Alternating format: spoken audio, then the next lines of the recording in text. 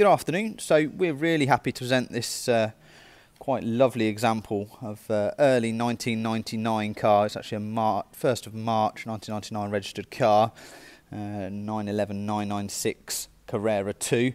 So this denominates it being a Gen 1 car, throttle cable, manual coupe, and it's got some really nice options and some fantastic service history throughout its life.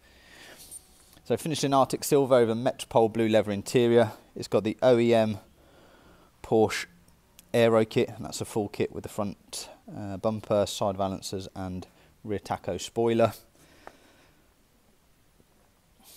It's a C16 UK car, and it's also a factory limited slip diff car, so really rare and very driver focused spec. Non-sunroof, again nice little bit of weight saving there. BBS GT3 wheels, and it stamps just absolutely perfectly, to be honest. So let's walk around here. I've put it all in the advert. I've put all the spec codes in the advert, and I've also detailed all the service history.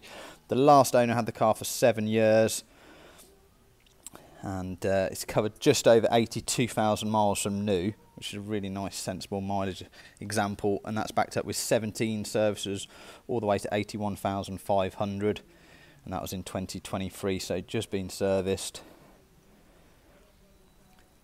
And in the service history, I said for the last, I think it's about 4 years, this had £15,000 spent on it, and I have detailed all of that. I won't go through it all now, but Connie dampers, special active dampers, you've got ABAC springs, coffin arms, all the suspension's been redone, top mounts, front and rear anti-roll bar, bump stops, control arms, etc, etc. Also had a full gearbox rebuild, had a short shifter kit put in it at the same time, and also had the IMS bearing replaced with the LN Engineering variant, and that was at 66,000 miles. New clutch and RMS and air condensers at 59,000 miles. Just fantastic. It really is a nod to the previous owner as the condition of this, and these solid examples of these are now getting extremely rare to find, and looking like great value for money for me as to how they drive and handle and perform. And the Gen 1's really coming back into its own now with the classic looks, and this is some 25 years old now. It's also had the GT3 delete there, but we've got all the gubbins to go back in there if you want to retrofit that back in. But obviously it's just going for the GT3 look of having that lower dash removed there. But I said we've got the old parts. He's actually kept the old IMS bearing as well, so we've got that along with a big folder of paperwork.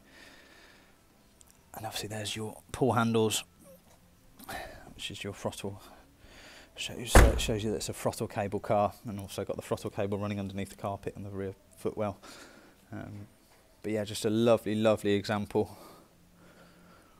I mean, I just don't think you'll find one at this price point having this much work carried out in the last few years. You could probably spend £20,000 on a tatty one and end up spending 15 to make it right. This has had all the money spent on it. Happy to have any inspection you like carried out on the car. It really is lovely. Aircon blows nice and cold also, and drives fantastic. It's also got, as I'm just looking through here my notes, there's just so much on it. Let's have a look here. It's also got the Top Gear mild sports exhaust on it, which sounds fantastic. Let's have a look what the last little bits here before I forget. There's just so much to remember. It's also had the main coolant pipes, brake pipes, disc and pads all round, and the power steering pipes replaced as well, which you tend to find these always do need.